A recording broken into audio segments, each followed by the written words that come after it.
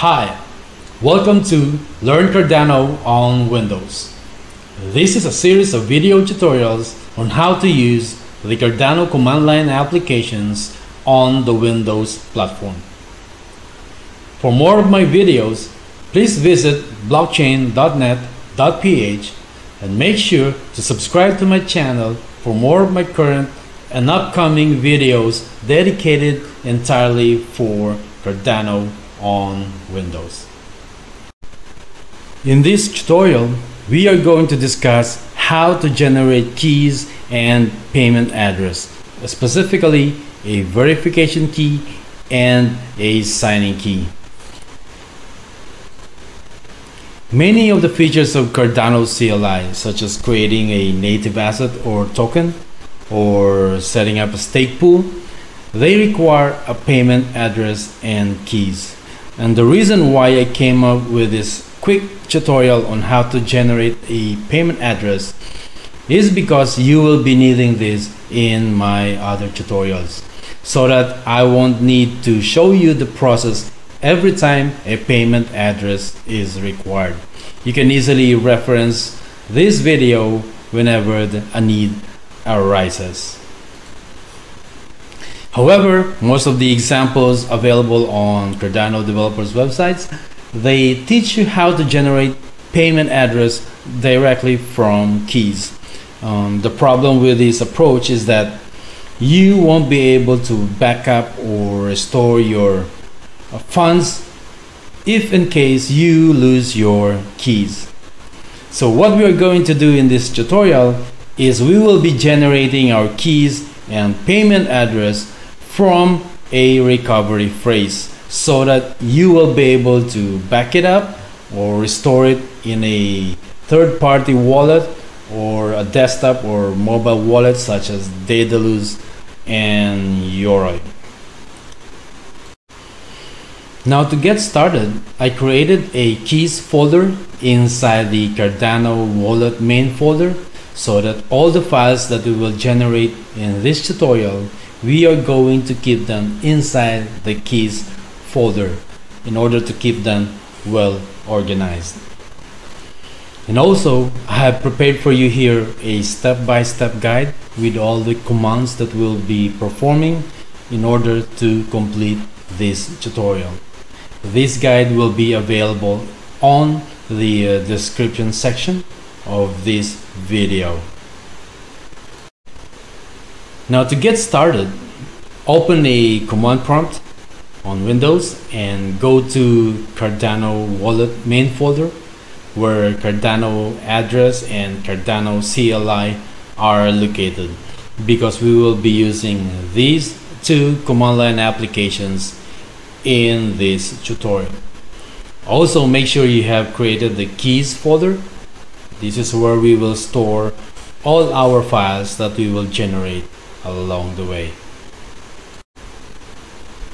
And with the guide that I'm providing you with, we are simply going to copy paste all these commands as we go along this tutorial to make your life easier.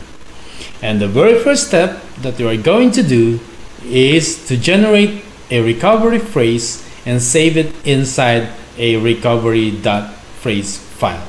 So go ahead, let's copy this command and let's proceed to our command prompt.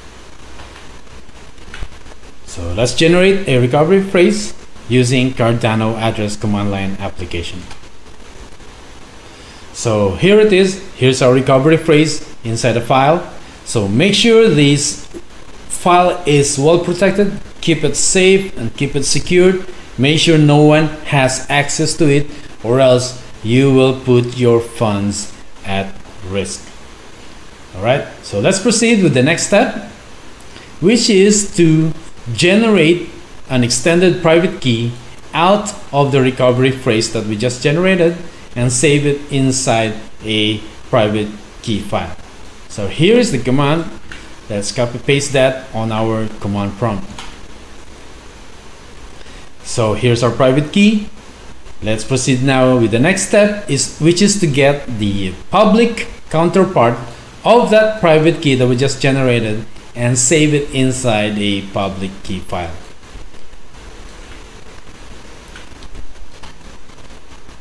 So there you go. Here's our public key file. Now let's proceed with the fourth one, which is to derive a child payment key from the parent private key file that we just generated and save it inside a payment.key file. So here it is. Here's our payment key file. Now we are done with the Cardano address command line application. We will now be using cardano-cli on our next steps. Moving on to our fifth step using cardano-cli, we are now going to convert the extended signing payment key that was generated in the previous step into a corresponding Shelley format key and save it in payment.sc file. So let's copy this command and proceed to our command prompt.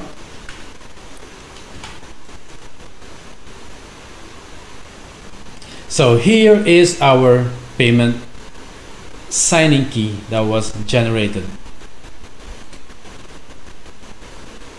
So let's proceed to the next step, which is to get the extended verification key out of that payment signing key and save it inside xpayment.vkey file.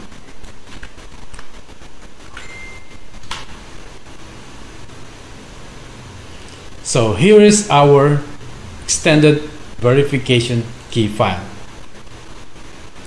The next step is to get the non-extended verification key from that extended verification key file and save it inside payment.vkey file.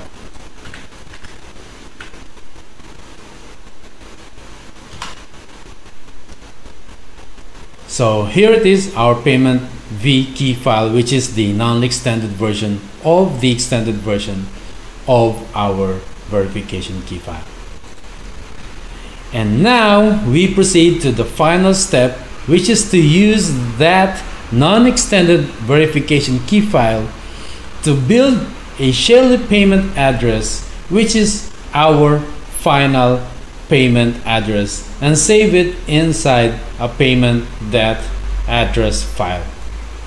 So let's copy our final step and paste it in our command prompt. So here is our payment address that was generated.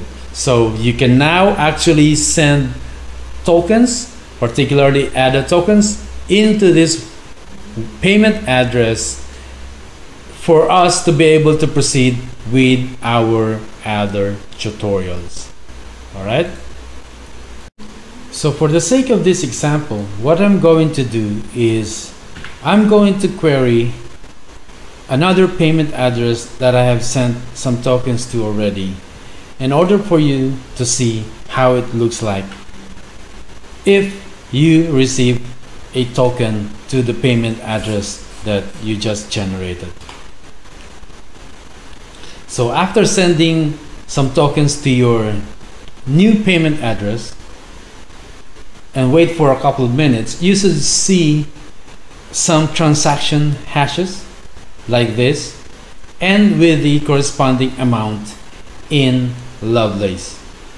So again, one Lovelace is equivalent to a millionth of one ADA token.